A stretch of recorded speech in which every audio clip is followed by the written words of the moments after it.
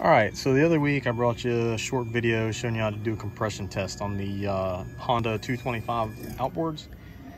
Today I got one of our work boats, not a personal boat, but a company I work for. And we've got 150 Yamahas on the back of it. Been having some trouble with the one on the port side. So I'm gonna show you how to do a quick compression test on that. So first thing I'm gonna do is pop all the spark plug boots off of it and remove all the spark plugs. Once I get done with that, I'll show you what's next. All right, so the next thing we're gonna do is thread our compression tester into one of the cylinders on the engine. On here, I've got the same just cheap Harbor Freight compression tester I had for my last test. As you can see, it's not zeroed out. I'm okay with that. Just like on the last test, you know, if all the cylinders come in at 150, 180, 120, 210, I'm okay, as long as they're within about 10% of each other. They all come in at 180 except for one comes in at 60. We know we got a serious problem. So now that that's threaded in, next thing I'm gonna do is go over to my shifter.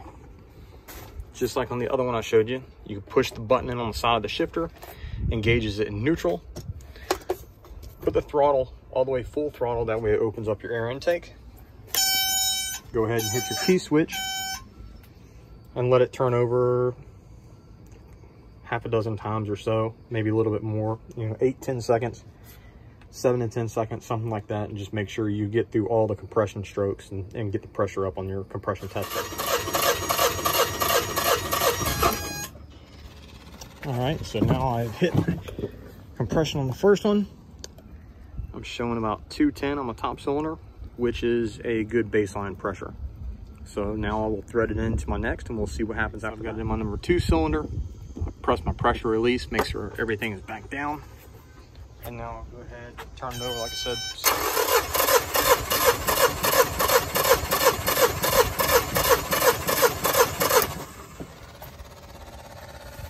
Flip the compression tester over, see what I've got. I have got about 215, 220 on this one. So right in line with what the next is. So same thing, push my pressure release, get it back down to 0, and I'll switch on over to my third cylinder now. So everything's zeroed out. Jump back up.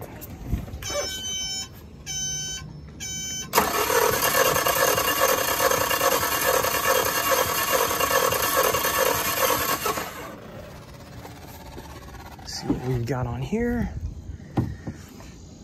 Ooh, that is not good. So we are showing 50 pounds of pressure on that number 3 cylinder. So that is definitely a problem. So I'll go ahead and do compression on my 4th cylinder and see what we show on that also. So I've got my compression tester on my number 4 cylinder now. So come over here real quick. Something else you want to make sure that you have good fully charged up battery.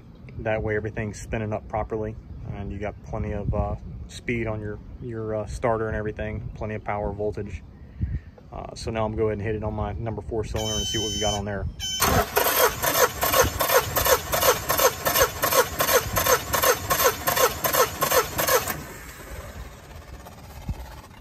All right, flip this up, see what we've got. We've got about 210, 212 on there. So as you can see, this is a good example of how a compression tester gives you overall health of an engine. We've got a serious problem on the number 3 cylinder here, being in that 50 to 60 pound range, and everything else on here is showing that 210. So you know the 1, 2, and 4 cylinders are good, and you can see that your serious issue is on the number 3 cylinder with extremely low compression. So next step is to get this thing back out of the water, have somebody take it to the shop, and see where they can go from there. Got any questions, comments, leave them below. Don't forget to like and subscribe.